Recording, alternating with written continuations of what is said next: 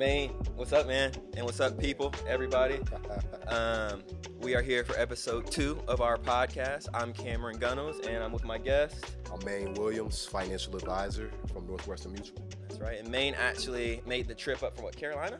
Yeah, Columbia, South Carolina, as a matter of fact. Yep, to come join us and be a guest. So appreciate you coming. Always, bro. For those who don't know, this is my guy. Like, we go all the way back to high school, played against each other. He played at Colerain, I played at Mason, Yep. And then ended up teammates at Ohio University, both DBs. So we actually really didn't go over our notes, so we might end up just talking about football the whole time. But if we don't, either way, we got a few talking points here. So if we look at our phones, that's what we're doing. But anyway, tell me about what you do. Tell the people about what you do. Let's start with that, and then let's roll into real estate, investment, stocks, whatever you want to talk about.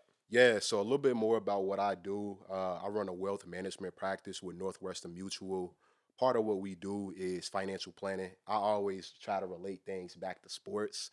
So essentially what we do, we're the quarterbacks of everybody's financial plan, right? Because, we're going to facilitate different ideas. We're going to point people in the right direction the same way a quarterback would do, right? He's going to tell his receivers which route to run. He's going to tell his running backs, what to do as far as pass protection, things of that nature. Yeah. And we kind of do the same thing from an overall planning standpoint, making sure people are taking advantage of all the things that they need to in order to truly build wealth over time. Mm-hmm. So long-term play. We're talking about long-term man. play. This is a long-term play. I always tell my clients that, not only do I want to work with you, but I want to work with your kids one day. I want to work with your grandchildren, right? So this is a multi-generational deal because when we're talking about overall wealth building, right, it's a multi-generational thing, right? It doesn't just stop with us. We have to then pass that wealth on as strategically as possible to our families, to our children, grandchildren, Lord willing. We have them someday. So that's how that goes. And it's not just about, like, I feel like it goes both ways, though. I feel like we want to work with families, but also families should want to work with a team, right? So you want a financial advisor that works with your whole family. You want a realtor that works with your whole family. You want an attorney that works with your whole family. So you got to put together your team and then work with that team throughout everyone's duration or careers or lives, right? So exactly. Tell me more. So what else? So what does your day-to-day look like? So my day-to-day, typically I'm meeting with folks from around 8 to 5. Okay. I get to the office around 7. I get my workout in the morning around 5 a.m., okay. Before I get into the office. In the office, again, meet with folks from 8 to 5.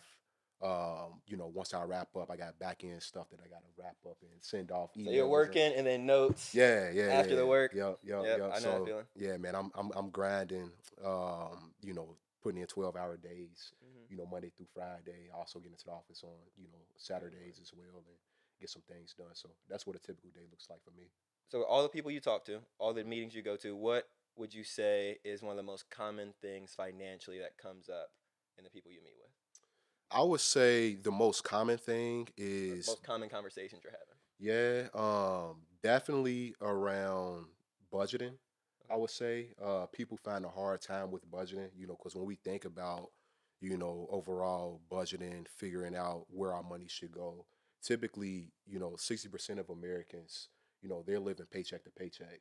That's a common pain point amongst the people that I'm sitting down with, right? Because no matter how much money you make, right, it's really all about how much you keep. Yeah, so, no, for real. Yeah. So budgeting plays a key factor in all of that. And what we've been able to do is, truly be strategic, making sure they have a sound plan in place, not only to, save money and invest, but you want to enjoy your money at the same time. Like I always tell my clients, I'm like, hey, even though I'm a financial advisor, like I don't want you living off of ramen noodles and eating peanut butter jelly sandwiches, right? Because we already did that. That's in the past. Like, we already been there. Yeah. It's bigger things to life than just saving money. But I want to make sure you're doing what you're supposed to, making sure taking care of your business. So at the same time, you can go enjoy life as well. So I would say budgeting is a key thing. Okay. And so budgeting a key thing with the current climate of like prices are high. There's so much going on in the world today, politically, economically. Yep. Talk to me about how you can correlate that to the conversations that you're having with your people on every day, like the current environment compared to what the everyday person is going to when they meet with you for the first time. Yeah, and it's funny because, obviously nowadays we got Instagram, we got TikTok, we got... Everybody look rich. Everybody look rich, everybody taking trips, everybody living their best life and whatnot, right? But also everybody's talking about, financial advice on TikTok, on Instagram. So really what we've been able to do is truly educate, right? Educate our clients about, hey, you know, what are you doing? What do your benefits look like at work?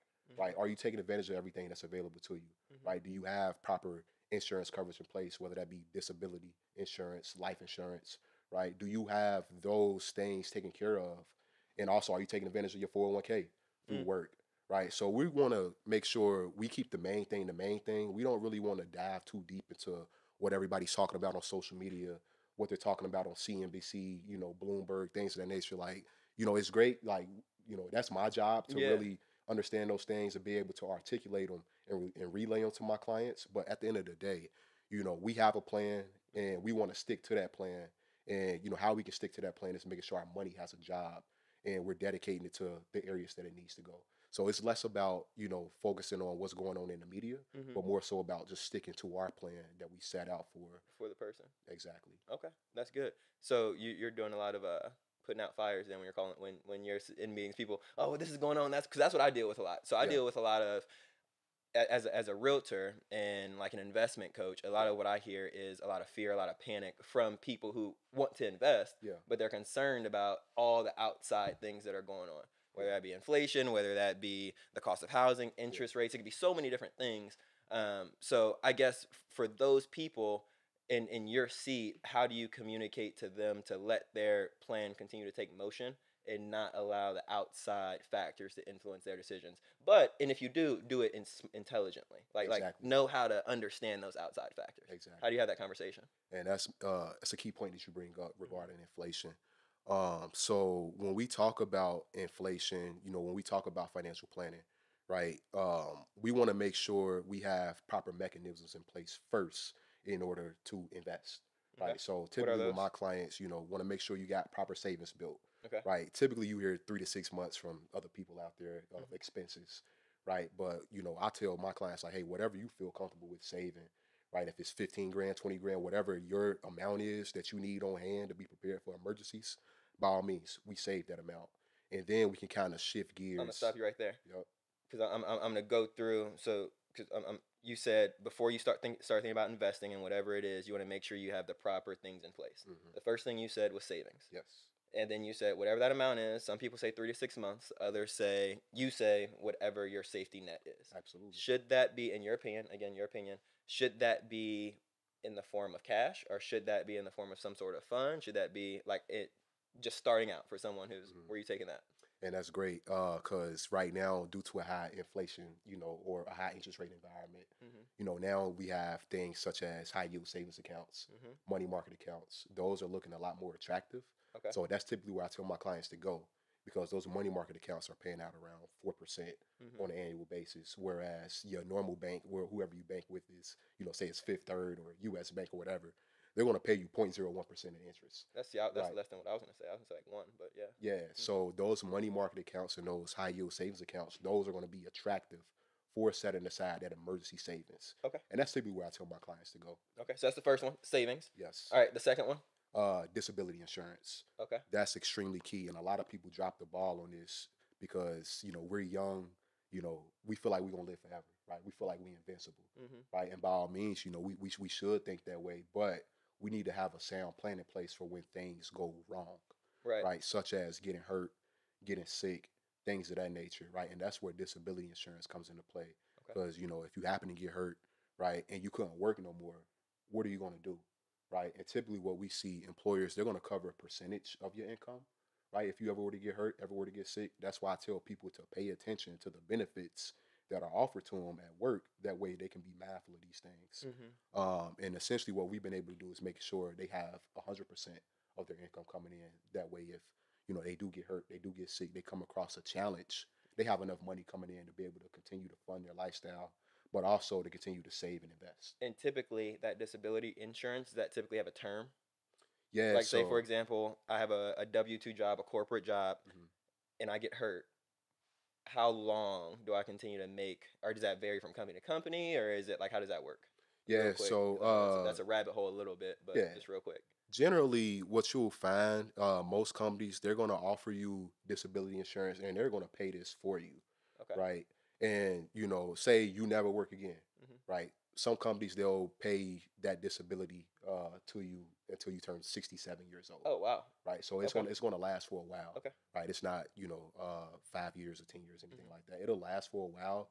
But what we found is they're going to cover roughly 60% of your salary. But what they don't tell you is you're going to be taxed on that money. Mm. The same way you pay taxes now while you're young, while you're healthy, Mhm. right, and you still working.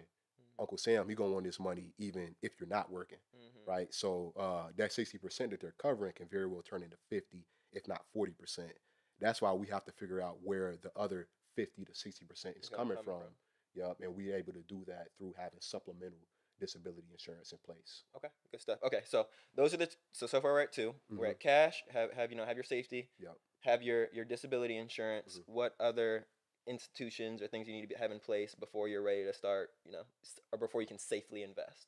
I would say life insurance is key as well. Okay. Right? And that goes without saying, right? Especially when we're talking about folks in the black community, Mhm. right? We typically have to post GoFundMe's and things of that nature Mhm. for when somebody pass Passes. away. Mhm. And that's not a good way to go about it, right? We should have proper systems in place. That way, somebody does pass away, we can put them away safely without having to post a GoFundMe. Mhm. And then we can pass some wealth on to their To the next generation. beneficiaries, typically to their children, things of that nature to set them up for, whether it be college, getting college paid for them if the parents pass away too soon, wiping away all debt, getting the house paid off, right? If somebody passes away too soon. So that's really what that looks like, and that's what we've been able to do from that standpoint. Mhm. So it will be life insurance, and then the last thing, as far as some defensive items to take care of, is paying down debt strategically, right? Wiping away all bad debt off the balance sheet, such as credit cards, such as other loans out there that are high interest bearing. Mhm. We want to wipe those down and replace those off the balance sheet before we get into investing. Okay. Another thing that we can talk about in another, this might be like episode like six, Yeah, seven, for sure, but it for just made sure. me think about it, Yeah. is that life insurance is also a good move because that can also be investment driver, Oh. right? Mm. So we'll talk about Mhm. this another time, but there are ways to strategically use life insurance to help you get and attain your investment goals way quicker. And that's what the guys who are really killing it are doing. So we'll double back to that another time.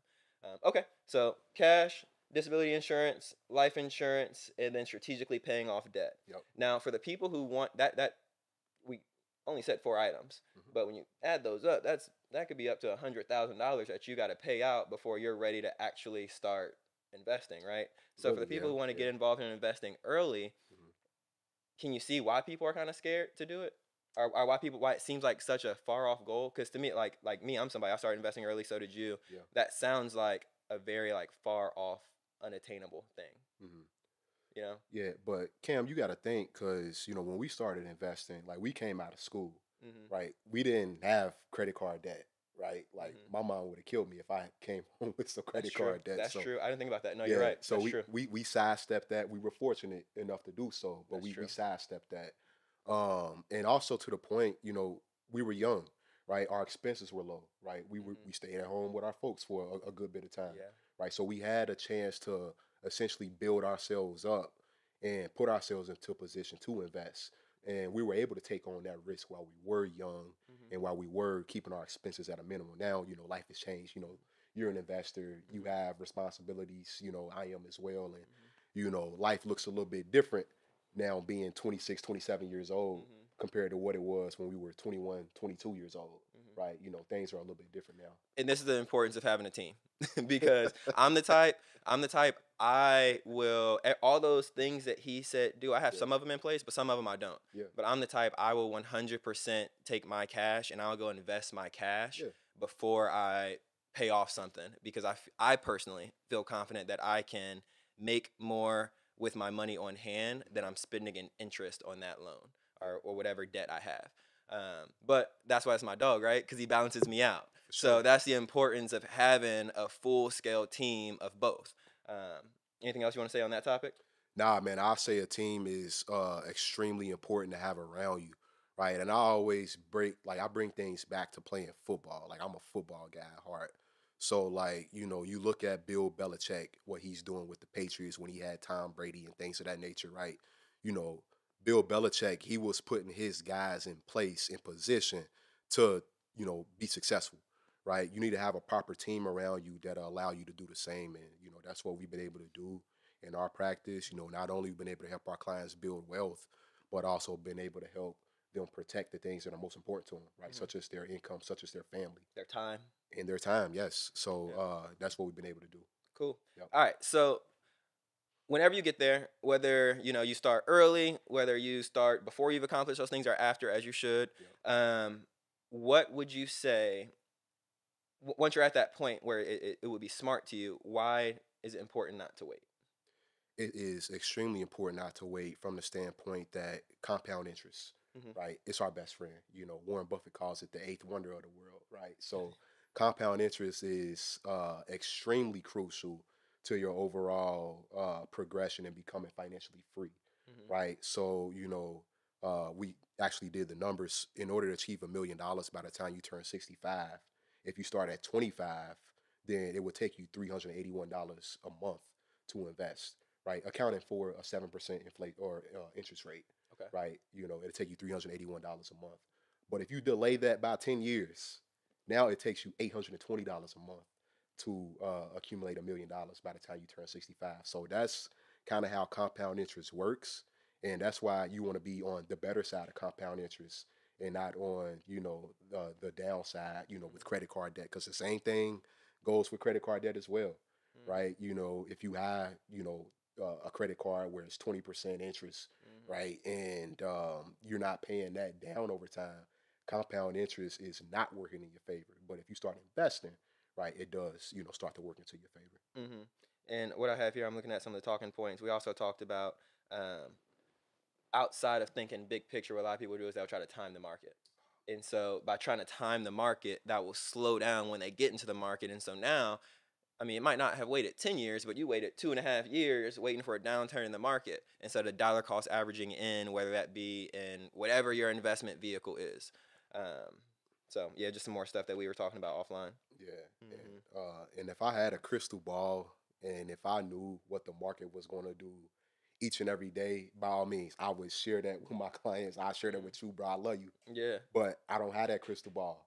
Hmm. So that's why we need to have proper systems in place so we can set money aside, as early and as often as possible, right? So that'll definitely work into our favor. All right. So talk to me about some of your favorite investment vehicles. Yeah, so as far as investment vehicles, and we can get into the weeds on this a little bit, Okay. but just to keep it simple, when I'm sitting down with folks, right, typically order operations, take advantage of the match with your 401k, Hmm. right? Take advantage of that. That's free money. Don't leave that, on the table. You want to take advantage of that. Hmm. Outside of that, now we start getting into things, we start getting into your investments growing tax efficiently over time. Hmm. We start getting into the conversation about Roth IRAs. We start looking into non-qualified brokerage accounts, right? We start taking advantage of those things. Okay. What's a non-qualified brokerage account? So that's like a Robinhood account, right? Okay. You go open that up, back when, Hmm. stocks Yeah. were going crazy Yep. back in 2020 and 2021. You called it non-qualified. What Mhm. makes it non-qualified? So it's non-qualified because it's not a retirement account, Okay. right? Retirement accounts such as a 401k, traditional IRA, those are qualified investments, Hmm. but a brokerage account is not, right? So when you have a brokerage account and you have investments in that, and you sell off those investments, you will be subject to capital gains taxes, Hmm. right? In qualified investments, you defer those taxes right into the future, with your 401k, To your the end of it. traditional Yeah. IRA, whatever have you. So that's what separates a non-qualified account versus a qualified account. Okay. That's good enough. And then, I'm a big believer in real estate. Like, I love real estate.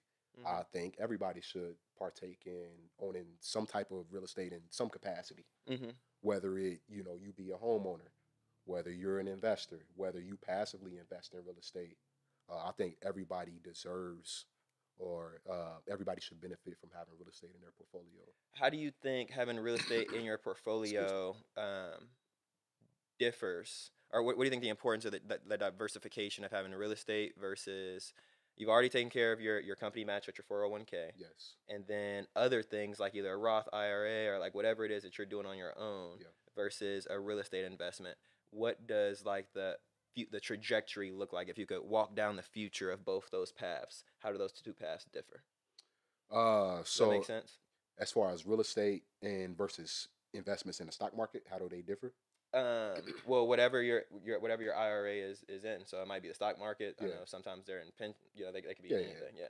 Typically, those dollars in those qualified accounts will be tied to the market, to the stock Mhm. market, right? So Mhm. I always tell my clients, you never want to have all of your eggs in any one basket. Mhm. That's the power of taking advantage of real estate.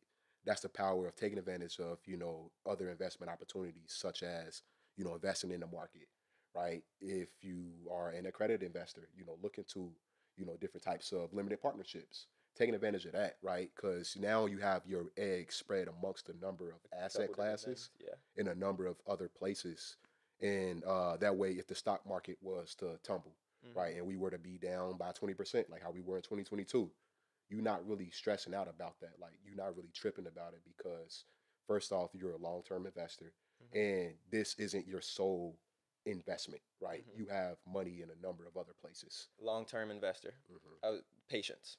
Patience. Patience So is key. patient. Yeah. Patience. Patience. Patience. That's kind of what I was looking for word wise. Is that in either vehicle essentially is going to get you to the same end destination. Yeah. You might have, and you know more about the Ross and all that stuff than I do, but you might have, and correct me if I'm wrong, you might have a little bit more flexibility on the real estate end. Yes or no? No, is that incorrect? I mean, to a degree. 'Cause I don't know too much about So the like, investment accounts that you're talking about. yeah. So when you have real estate, Mhm. obviously you can take out a home equity line of credit. You can Mhm. leverage that. You can sell that property, Mhm. whatever have you. It's really all dependent upon the terms that you're offered, Mhm. right? That's going to essentially account for that flexibility. Mhm. Whereas, you have an investment account such as a Roth IRA, yes, you can't access the gains Mhm. of that investment over time because you'll be subject to a 10% penalty and you got All to pay this. ordinary income taxes, all Yeah. of that All that stuff. stuff. Yeah. Right? Same thing applies with a 401k. But the difference with a Roth IRA, you can actually gain access to everything that you contribute, right? So that's a plus of a Roth IRA. Okay. With a 401k, you could take out a 401k loan, right? Those Mhm. things are available to you. But if people are thinking about, leveraging those investments, I always say, hey, we want to leverage these investments to buy more assets. We don't want to go, borrow against our 401k or pull from our Roth IRA to go and buy a car Mhm. or go fund a expensive vacation trip or What's the something like difference that. between an investment and an asset in your mind? So the difference between the investment and the asset, I would say essentially they're the same thing. I mean, it's no difference Mhm. because both are going to appreciate over time. Mhm. Um, both are going to provide a return for you. Mhm. And, when we talk about investing, the overall goal of an investment is to outpace inflation. Yeah. If you're not doing that, really wouldn't call it an investment. Okay. That's fair. Yeah, that makes sense. That makes Yeah. sense. Okay. Good stuff. All right. Next point. What else we got? We've got. Okay. Where should, and you kind of hit on this earlier, where should you save for your down payment? Ooh, You that's a did great kind of hit on question. this earlier. We talked about it Yeah, when we were talking about savings, yeah. remember? To a degree. So it all depends upon when you're looking to make that home purchase, Mm-hmm. right? So if you're looking to make that purchase within the next 1 to 2 years, you don't want to put that money in the stock market because who knows what the stock market is going to do, a year or two from now, Mm-hmm. right? So we want to have that money tied to some safer investments, or some safer vehicles such as, a money market account, even looking into a high yield savings. Or right now, I say treasuries are attractive.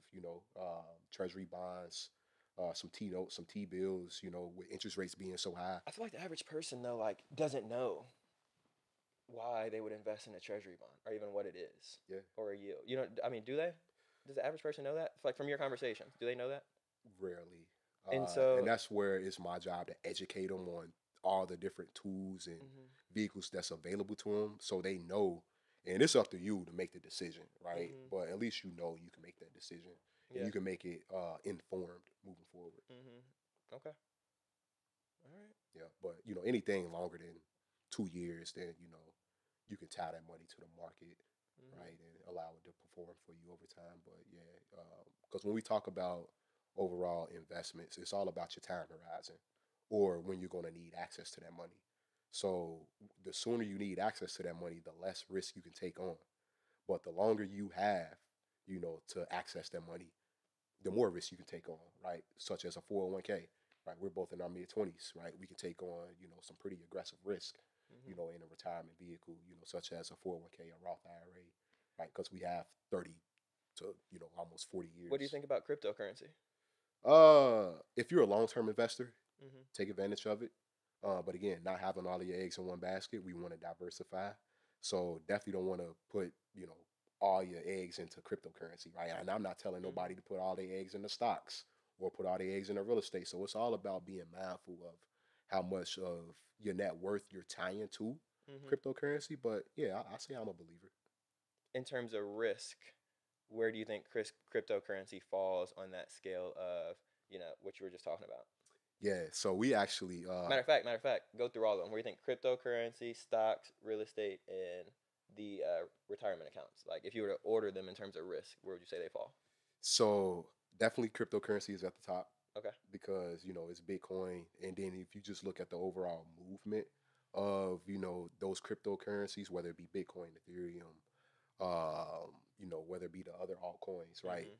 The swings that you see are so drastic over time. Mhm. 1 minute it's up 20% or so, the next minute is down 20%. So uh the swings are so volatile Mhm. that not many people are willing to hold on to it for a long period of time. So that's why it falls on the more riskier On the investment. And I would on the say spectrum. it's the most riskiest investment you could take advantage of. Right now, you think so? Okay. I would say so. Okay. And then I will place stocks below that. It all depends upon which type of stocks you're invested in because we can get into large cap, we can get into mid cap, we can get into small cap. Mhm. Small cap stocks are probably the most volatile that you can take advantage of because large cap would encompass your well established companies such as Microsoft, the Apples of the The apples, world, yeah. Coca Cola's, Procter and Gamble, right? Mhm. Shout out Cincinnati, but and then your small cap companies are your startups, right? Companies that just IPO'd maybe a year or two ago. So those are going to be a lot more volatile Mhm. than Apple, Coca Cola, Procter and Gamble, things of that nature, Okay. right? And then below stocks, fixed income.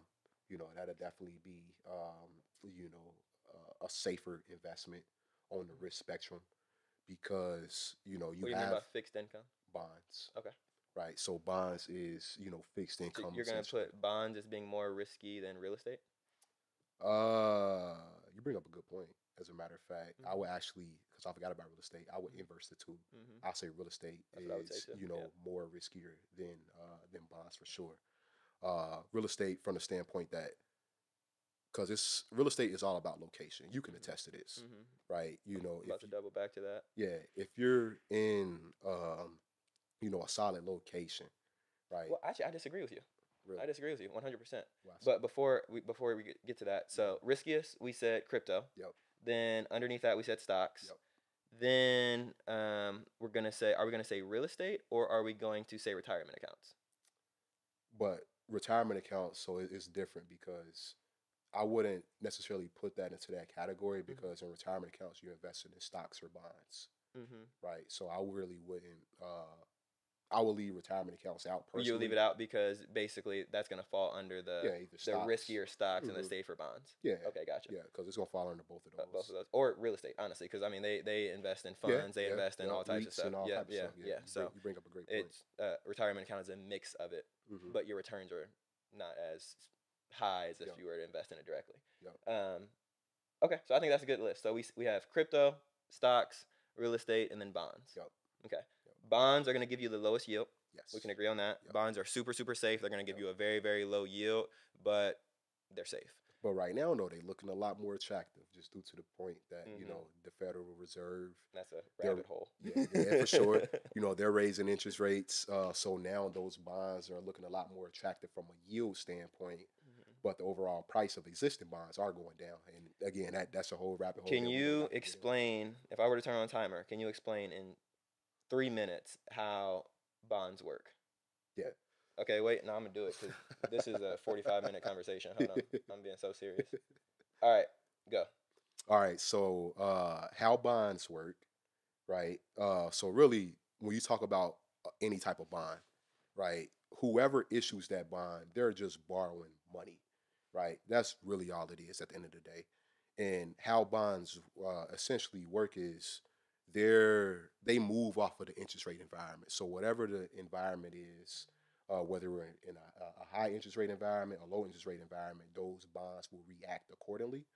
So in an environment like how we're in now, with interest rates being so high because inflation is high, Hmm.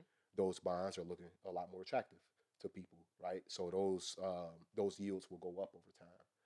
But right now, those existing bond prices are going down because you think about bonds that were issued, say 5 years ago, Hmm. those yields are a lot lower than what new yields are, right? So which is why the price on those existing bonds are going down. Yield is going to be your margin, essentially. Exactly, your return, Yeah. right? So that's the difference between existing bonds and new issue bonds, Hmm. right? So the new issue Treasury securities we're looking at around 5%, right? That's pretty attractive. And then you think about the U.S. government, right? A bond that's backed by the full faith and credit of the U.S. government is probably the safest investment you could take advantage of, Hmm. right? Because knowing our country, I mean, I know we're having a number of conversations regarding the debt ceiling and things of that nature, but besides the point, those are seen as the most safest investments in the world, Hmm. right? So when you take advantage of that, it's essentially risk free. Yep. So that's how you look at that. You did that in 1 minute, but you didn't go all the way down the hole. But that's okay. That's okay. No, that's good. Don't, Yeah, don't, don't, don't. But yeah. for sure. So bonds, super, super safe. Yep. And then back to the real estate point that we were talking about. Um, I think real estate is very, very similar. And we talked about this in podcast one about how real estate was, as proven in 2008, is backed by the government. Yes, you know, yes, yes. and I don't think it's all about location. And I also said this in the last podcast because land is the one thing they're not making any more of. Mm-mm. So population's increasing, the amount of available land is actually literally decreasing. Yes. So that being said, there, wherever you are owning something, I mean, since the beginning of time, people have been trying to expand their kingdoms, take over as much land as they can. Yes. Why? Because land is profitable. Yes. Not just because people need places to live, but also because land, like natural resources. I got a they bottle of water somewhere. they ain't making no more. Right. Well, I mean, rocks. We were just talking earlier. People selling natural resources. These things, everything comes Yeah. from land. Yep. So owning that, not only is it safe in the sense of assuming that there's not some sort of mass catastrophe, natural disaster, um, you're going to be profitable from it. You're going to have cash flow from it, and then it increases in value over time as inflation, which it always will, is going to increase. Your land value is also going to increase. And then also, depending on what happens with interest rates, more than likely it's going to outpace the rate of inflation. Your Yes. appreciation will. So it's one of those situations where it's a true win-win no matter what it is. So I would say in one thing that Mayne touched on a little bit earlier is that I think the most important thing before you sit down and invest in anything is you have to define your personal risk tolerance. Yes. You got to figure out Yes. what you're okay with when it comes to how risky you want to be. Me, I love like flying by the seat of my pants, being as risky as possible, right? Risk So taker. yeah, but because I mean I'm the type Yeah, like yeah. if you don't shoot, you're gonna miss. That's a You fact. might as well, That's a fact. There's snipers out here who they line it up and they hit it right on the bullseye. It might take them longer, but they're gonna hit it. And Yep. then there's guys who use shotguns. Yep. I might miss once or twice, but I'm gonna hit something. So That's real. the fact of the matter is, what I'm trying to say is that by defining your risk tolerance, what you're doing is you're gonna say, hey, maybe I don't need as much in my he's gonna freak out in my emergency fund. Maybe what I want to do, maybe I want to use that emergency fund cash to go buy something, and then I like real estate wise, or I want to go invest in something that's going to give me cash flow, whether that be I don't know, a vending machine, or whether that be a real estate property, or whatever, a rental property, Mm-hmm. whatever it is. Mm-hmm. Invest in something that's going to give me cash flow, and then I'm going to use that cash flow that I'm getting monthly to then build up my personal savings fund, or use that cash flow I'm getting monthly to cover my the credit card that I ran up when I was in college that I shouldn't have. So it all depends on how you decide to leverage your risk. So And yeah, that's a great point. Definitely understanding your risk tolerance. That comes first and foremost, right? Just from the standpoint that the more risky you are, right? You know what type of investment to take advantage of, Mm-hmm. right? So that's definitely key. Because that's what scares me. What Yeah. scares me about a lot of these conversations is that I feel like, and I know you can. It's funny because like it's kind of two opposite ends of the spectrum a little bit, not really, but I feel like a lot of people get scared into thinking that um, they want to hold as much money as possible. Man, They, hey, they, they want to save as much money as possible, and then they feel like, oh, I have to pay this off, I have to pay that off, I have to pay that off. When the whole economy functions off of debt, not bad that's true. debt, That's good true. debt. Yeah, The that's true. richest people in the world, if you were to, I hope that I'm not, this is gonna sound crazy, but the richest person in the world, if their child were to get taken or something like that and held hostage for ransom, and someone said, "Hey, I need $10 billion cash right now," they wouldn't be able to do it. Yeah, they gonna go into debt for that You know, for sure. well, that I mean, just having that type of cash, a lot of people don't have that type of cash on hand. Mm-hmm. What they're doing and the way that they're buying all these big mega mansions and stuff like that is they're leveraging their debt and moving their debt away and around, like around, so that way the debt pays for itself. Yes. That's why Donald Trump went bankrupt How many times? multiple times, because he's moving his debt around, and then he'll take the bankruptcy, because it's all it's a game that's played with imaginary money. Yeah. And once you realize that, I think it's much easier to be willing to take on risk and to understand how you can use investments and risk to leverage assets and money and debt and Yes. all that stuff. Yes. So Yeah. And I would definitely say, definitely don't over leverage yourself yeah, because don't it's do a that. difference. You don't want to take on too much debt, Mhm. Mhm. right? But I definitely think, taking on good debt, that can be fruitful for you in the Mhm. future. But I would also say liquidity gets you into the game, Yes. right? So having access to money, Mhm. that's gonna get you into the game, right? Because you still gonna need a down payment, Mhm. right? To for an investment property, Mhm. right? You're gonna need some access to capital. So liquidity, having that savings on hand, having different investment accounts that you can gain access to, that you can borrow from, Yeah. that'll get you into the game for sure. Yeah. Yeah. Liquidity. Notice that accounts that you can borrow from. You see what I'm saying? Yep, So yep, yep. that's an investment account that you're taking debt out of to then go use that as liquidity to fund a asset Yep, or something, a good debt investment. yep, Um, yep. and Just don't borrow from your account and buy a Rolex or a chain or something like that. Like, nah, we ain't doing that. We ain't don't do talking that. about that. But Yeah. if you gonna take some Or money go on out a of that, vacation. Don't do that. yeah, yeah, yeah. If you gonna do it, do it responsibly. Mhm. Mhm. Yeah. Cool. What else do you want to talk about though? So I mean, yeah, tell me more about. Take it away.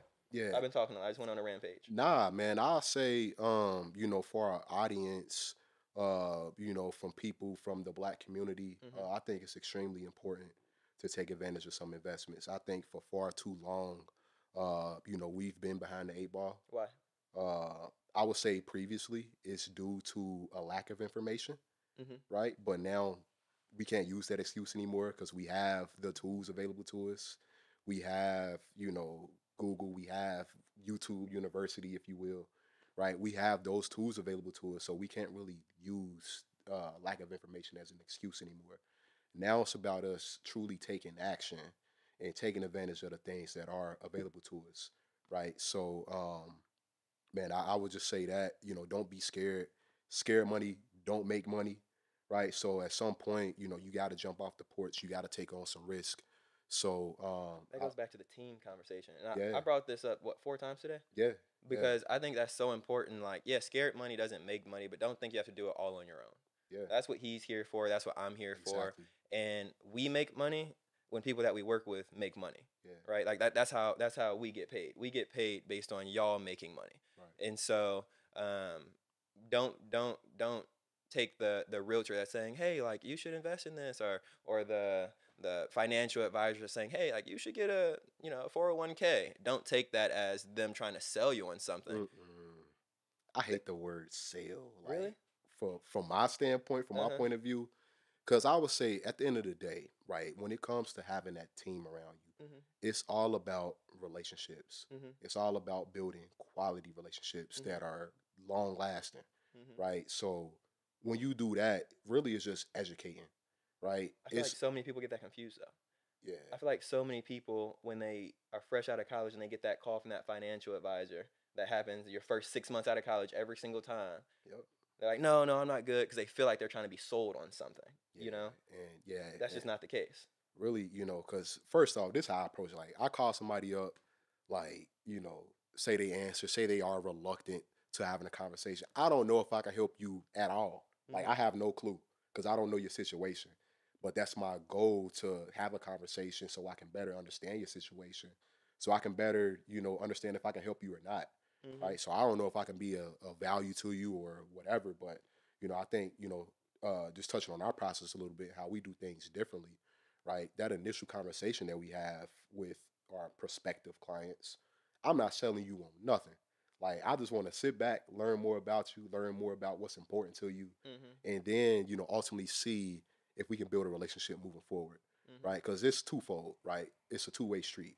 Not only do you want to figure out if I'll be, a solid advisor to be in your corner, but I also want to figure out if you will be a solid client that Hmm. I'm willing to take on, right? So that relationship is twofold from that aspect, but That's something I had to learn. yeah, Like I was willing to work like just with anybody. yeah, yeah, and people drive you up a wall. No, for Yeah. real. Like people. Man, hey, I trust me, I know, but I think that's why it's definitely important from the standpoint that you look at it, and not only are they interviewing you if they want you to be their realtor, Hmm. but also you interviewing them to figure out, do I want to work with you, Hmm. right? Are you going to be hard to deal with? Are you going to call me up, 24/7, right? Granted, you there, you have a service based Hmm. mentality, Hmm. you always willing to help, but at the same time, you don't want Are you people are you that come up, coachable? yeah, and that goes back to Are sports, you right? coachable? Exactly. You Like know. we both sports guys. Like, you have to be coachable. You have to be willing to be open minded about things. And if you're not, I mean, it's I really can't help you too Cool. much. Yeah, we good. Yeah. Yeah. But yeah, I'll say a team. Being able to surround yourself with a solid team of people who truly in your corner, who truly got your best interests at heart. I think that's extremely key. And then beyond that, man, just putting it in action. Like far too often, man, I How don't do know you what do it, that? man, it's just doing it. Like it's really just taking the information that your team gave you and acting upon it. But how do you get like how do you get past that oomph? Like you know what I'm saying? Like that thing inside of you, like that fear. Like what are some things that you've done in your life, walking out the tunnel before a game, when you feel that little jitter, that little pregame jitter, to actually go execute, not in like a mediocre, just do what you're supposed to do way, but be like an excellent performer. How do you get over that fear of like thinking about doing, but then achieving and Mhm. doing? You know? I would say the plan, like that trumps everything, right? Because for football people, right, we practice 6 days a week. We talking like we still play football. For sure, We. bro. Everything goes back to football, bro. Like Uh-huh. it's real. Uh-huh. So like we prepare 6 days a week for one day a week, right? I think that's extremely important because you have to prepare, you have to plan, right? And then if you prepared, you have all the confidence in the world, right? Mhm. Because I know, our coaches, they put us in position. Like, man, I'm pretty confident in the game plan. Now it's like, man, I'm ready to go out here and do something. Mhm. Same thing applies to investing, man. Like, do your due diligence. Take in some information. Then it comes a point in time where and you just gotta say F it and just go after it and just do it. But believe in the work you put in. Exactly. Like believe in the things that you've studied, believe in the knowledge that you've acquired, Mhm. and just run the play. Like, and that's the thing I too. like that. Just run the play. Just run the play because we young, right? Um, so we gonna mess up. Like any investor that said, "Hey, man, I've been in the game for 30, 40 years from now, haven't had no mistakes." Lion. Cap, like, bruh, they are Lion. lying. Right. So it's like, man, like you gonna mess up. You Mhm. know, the greatest investors of the world messed up. Mhm. The greatest people in the world have messed up, right? So success comes with failure, right? You have to fail in order to be successful. So I think a lot of people You should are, rush towards failure. yeah, a lot of people are scared to fail, right? When actually it should be, the opposite. They should be, to your point, running towards that failure. That's a good point. That's a good point. Well, on that, I appreciate you, my brother. Thank you for joining. Always. You want to give one more shout out to anybody or anything? You good to go? Nah, man, I would say, shout out to the people who are hungry, who are willing to truly build wealth, right? I hate using the word retirement, but I would say the people who are on pace and who are trying to truly achieve financial freedom, right? That's become a common, buzzword, if you will, within the past couple of years. I would say shout out to those people who are on that chase and, have a solid team in your corner. Cam and I are both here to be a resource. So, at any point, you feel free to give me a call. You can reach me anytime, and I'm always willing to help. Yep. If you're watching this, you probably have my contact information. Reach out to me. I can connect you with him. I also, if you're getting my email blast, his info will be in the email blast that goes out with this email. So feel free to reach out to him. But also, once again, thank you guys. Thank you for tuning in. Thank you for the support. Resource. He said we're here as a resource. That's huge. Whatever you need, let me know, let him know, whether it's life, whether it's investment, whatever it is, as he mentioned earlier, it's about building relationships because we all thrive when each other are thriving. So when we can help each other, we'll all be better together. So I appreciate you guys. Thanks for tuning in. We out.